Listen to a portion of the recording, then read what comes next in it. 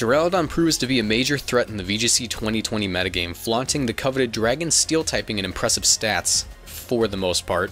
While we assumed that this thing would just be another bulky, awkward dragon, it soon became apparent that Duraludon wasn't just another Drampa or Dredagon, but a powerhouse of a special attacker. Hey everyone, I'm Marcos and I'm Moxie Boosted, and today I'll be giving you guys an in-depth analysis of Duraludon and its place in the VGC 2020 metagame.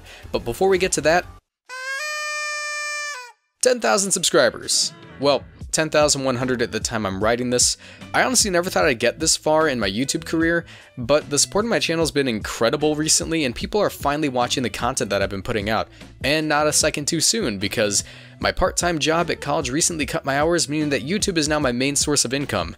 And that's scary. So if you want to support me, you can do so by helping me reach 250 likes on this video and checking out my Patreon page, which is linked in the description.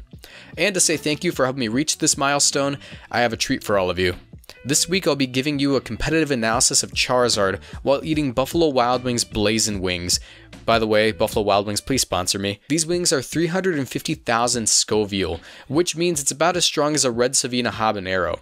And I won't get anything to cool off my tongue until I get through the entire script. You guys brought the sauce, so now I guess I'm bringing the sauce.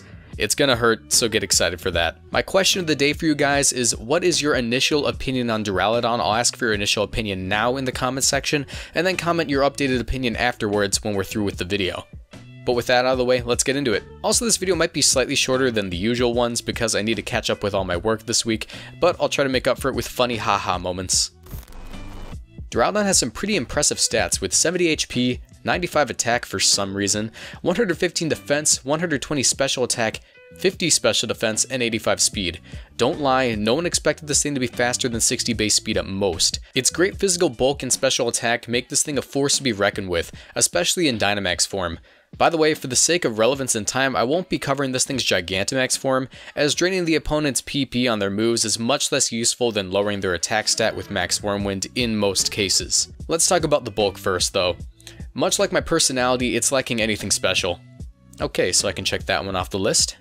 With 75 HP and 115 defense, Duraludon can be a nuisance to knock out with physical attacks. With proper investment, it can take hits like Excadrill's High Horsepower, Scrafty's Close Combat, and Life Orb Dragapult's Phantom Force. This thing's physical defense becomes even more troublesome to its opponents once it Dynamaxes and gains double the HP it would normally have. Using this equation, we can extrapolate the sheer girth of this unit. Normally, Adamant Life Orb Excadrill's Max Quake can knock Duraludon over and make this thing's head retract back into its body out of pure fear, but once you click the big boy button, Duraludon can eat the hit no problem. Duraludon finds so much success this year because it's such a physically oriented format. Most of the top Pokemon are powerful physical attackers, meaning that there's a high demand for Pokemon that can eat a hit. So you might be wondering exactly, what would it take to topple such a sturdy and powerful Pokemon? I don't know, blow on it I guess. This thing has 50 special defense, and I mean, 70 HP is usable, but with 50 special defense, no way. Mudbray can take a hit better than this thing and it looks like it eats glue. That's why Duraludon has seen high usage when equipped with an Assault Vest, which can help mitigate the damage it takes from moves like Togekiss's Max Starfall and Special Dragapult's Draco Meteor. Okay, that's enough on Duraludon's bulk, let's get to the damage this thing can dish out. 120 special attack is very impressive, especially considering the hits this thing can tank. It's able to threaten one-hit KOs versus Pokemon like Whimsicott, Dragapult, and Gyarados. And it's able to do that with its powerful Dragon and Steel-type stab moves, as well as its coverage options. But Duraludon, in my opinion, suffers from 4 move slot syndrome. Basically, you want to run more moves to be prepared for everything, but the limit of 4 moves makes it really hard to decide on which moves to put on it. Do you want to run Draco Meteor and Dragon Pulse, or would you rather prefer one so you can run Protect?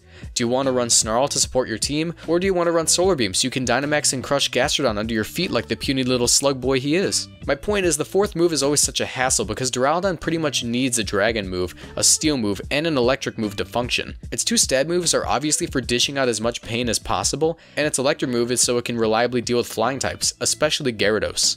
But the last move is always super dependent on what team you run it on. But one thing I'll never understand is how some people manage to justify running Steel Beam to themselves. Like, yeah, I get it's a super powerful move, but Duraludon loses half of its health. What move did you drop to run Steel Beam?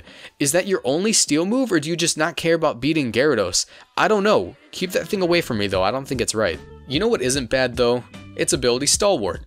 Basically what this thing does is allow Duraludon to ignore any redirection moves like Follow Me or Rage Powder, so Hatterene and DD is a non-issue, and Togekiss can't protect Dragapult from Duraludon's powerful stab dragon type moves. This ability only serves to bolster Duraludon's great offensive potential. Speaking of which, most Pokemon with a high attack or special attack stats are either super frail or criminally slow, but not Duraludon. 85 is actually a pretty good speed tier in this generation since lots of faster Pokemon straight up don't exist in the Galar region.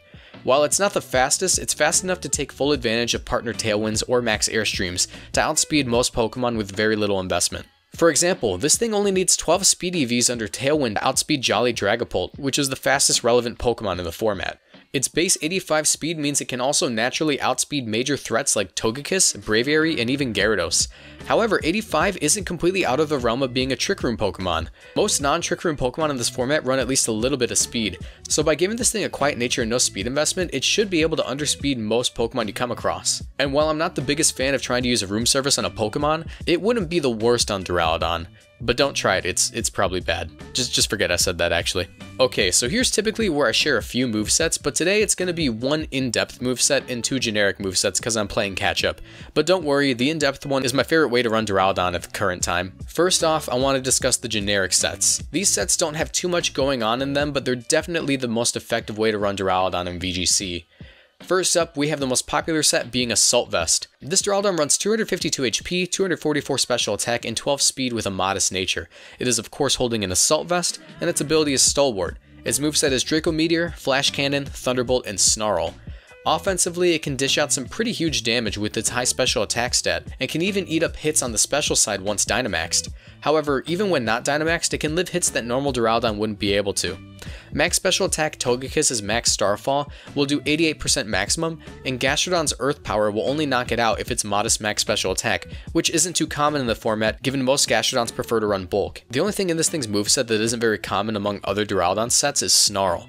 Snarl allows Duraludon to lower both of the opponent's Pokemon's special attack stats, supporting its team, and granting it greater longevity. The 12 speed, of course, is to pair up with the Tailwind Sitter so you can outspeed Jolly Dragapult. The next set is a fast Life Orb Duraludon. It runs 252 special attack, 4 special defense, and 252 speed with a timid nature. Its item is Life Orb. Its ability is Stalwart, and its moveset is Draco Meteor, Flash Cannon, Protect, and Thunderbolt. The Life Orb allows Duraludon to KO Dynamax Gyarados with Max Lightning and deal much more damage to Togekiss than it would otherwise, even KOing faster variants of Togekiss. This thing's speed also allows it to naturally outspeed Gyarados and most other Duraludon, allowing it to pick them off with a single Draco Meteor. Finally, I know I said Duraludon does really well with an Assault Vest to fix the issue of having such low special bulk, and it absolutely destroys things with a Life Orb equipped, but I have the most fun using Duraludon when it has a weakness policy. This Duraludon runs 252 HP, 140 defense, 100 special attack, 4 special defense, and 12 speed. Its moveset is Flash Cannon, Draco Meteor, Protect, and Thunder. However, you could drop off Thunder for Solar Beam on certain teams, but I'll get into that in a second. Speed-wise, this thing can of course outspeed Jolly Dragapult once you set up a Tailwind. Bulk-wise, this thing's able to take max attack high horsepower from Rhyperior or Excadrill, allowing it to easily proc its weakness policy. Once you Dynamax, that job becomes even easier because of your improved HP stat.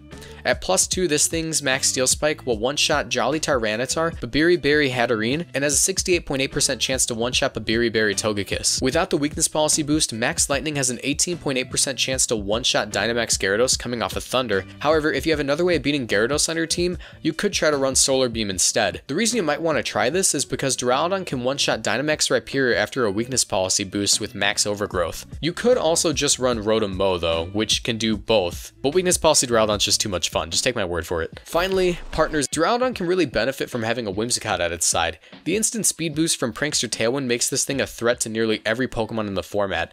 Along with that, Whimsicott has access to the move Fake Tears, which harshly lowers the target's special defense, meaning Duraludon can pick up some cheeky KOs when you double into a Pokemon. Whimsicott also has the potential to KO Gastrodon with Stab Grass moves. This can be huge because Gastrodon not only has Stab super effective moves against Duraludon, but they're typically special attackers, so they have the potential to one-shot it. Speaking of Gastrodon counters, Rotom Mow can deal with it effectively with its Stab Leaf Storms. Not only that, but it has the ability Levitate, meaning it can switch on ground-type moves for Duraludon and be completely immune to them. Another helpful fairy type is Grimmsnarl, which can set up priority light screens and reflects to ensure Duraludon lives any hit that would otherwise be threatening from its opponents.